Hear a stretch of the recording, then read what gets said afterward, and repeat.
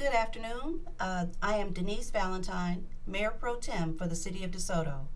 I'm excited today to be talking with two gentlemen about a program that we've worked over a year to try to bring to the City of DeSoto. We are bringing a boxing program for our youth to the city. I have with me Reverend Gerald White and then our Olympian, Errol Spence Jr. I'd like to start this by just saying, first of all, thank you for the wonderful work that you've been doing representing our city. I know you were in the Summer Olympics for us, and you represented us by competing in amateur boxing. So, tell me more about like which weight class or that kind of thing that you were in, and how you felt about that experience at the Olympics. I was at the 152 weight class. I was #1 in my country. All right. And I made it to the quarterfinals of the Olympic Games. And it was a great experience. I met a lot of great people, and I got a lot of exposure, a lot of worldwide exposure and national exposure. So it was a great opportunity and a great experience just to follow in the footsteps of people I look up to, like Muhammad Ali and Sugar Ray Leonard and all them. Very good. So how did you get started in boxing? My dad got me started in boxing. It started just as a extracurricular activity for the summertime, just to place my energy somewhere. And my dad didn't want me hanging out with my friends and, having a lot of time on my hands. So he got me involved with boxing to take some of that time off.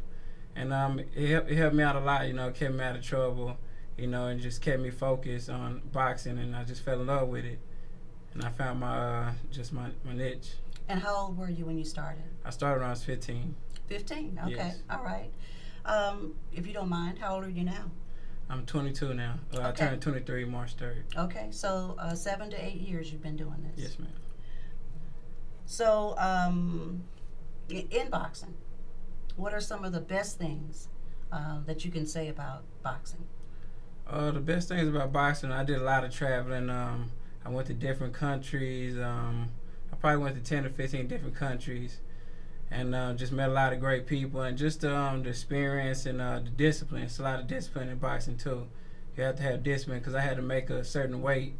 Each fighter had to make a certain weight and make it each day for probably like a week, 2 weeks.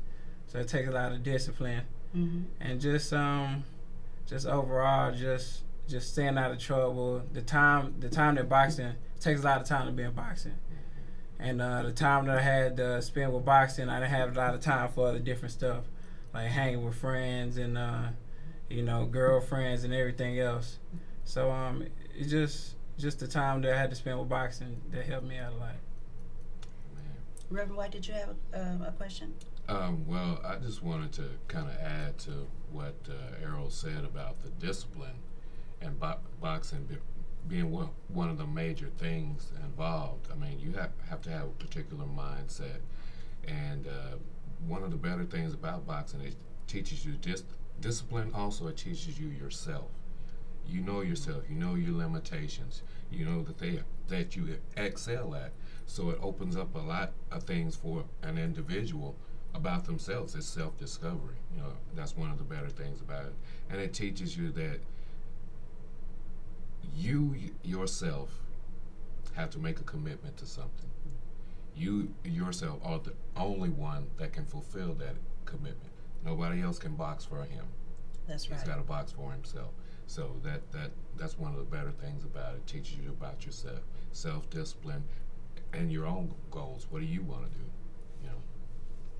Well, what is the worst thing about boxing? For me, I love boxing all around. It was no worst thing for me for boxing.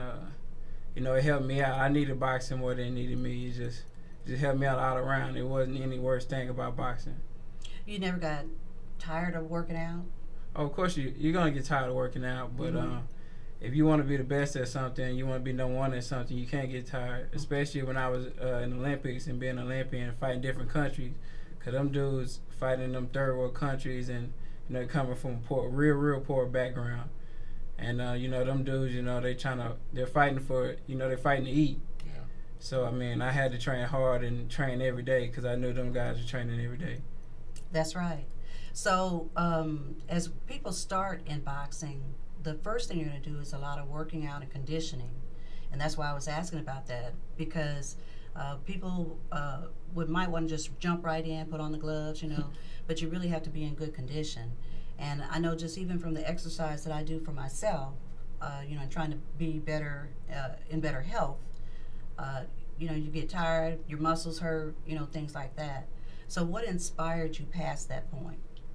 Well, it takes a lot of running. And me personally, I hate running.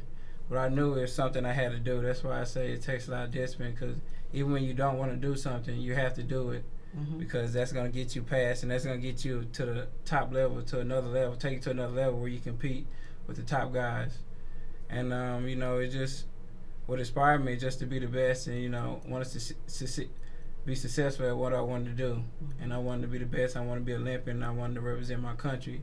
So I knew I had to go through this, and this to get to there.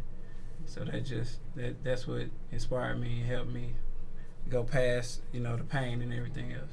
Okay. Well, you did it. You got to the Olympics. Yeah. You got to the quarterfinals, you said? Yes. Which is a great accomplishment. I watched the Olympics during the summer every day and was just totally inspired by all of the athletes there. Now, since you're from DeSoto, I made sure that I kept up with what you were going to do. I kind of expected after the Olympics that you would turn pro, which you did. Yes, ma'am. And you've had 2 fights, if I have it right. I've seen 2 fights that you just eliminated your opponent. So tell me more about what's in the future for you. Right now, I'm just starting out. It's a process, and I'm fighting right now just to get my feet wet. I'm not fighting great guys. They're pretty good, but they're not great. I'm not gonna lie about that.